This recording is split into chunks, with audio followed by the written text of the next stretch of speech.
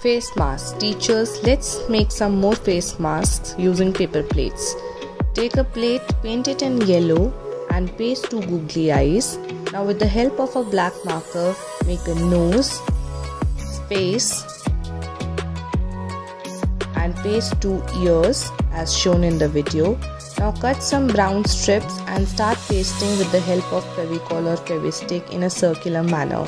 For the mask of the pig, paint the center part of the plate with the pink color. Now cut the ears as shown in the video. Refer the video for the sizes. Paste 2 googly eyes in the center of the plate.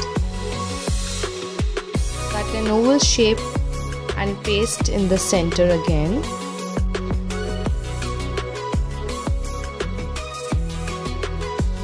Now with the help of a paintbrush or a marker, start making the nose as shown here. 2 nostrils and then a smiling face, and the pig mask is ready.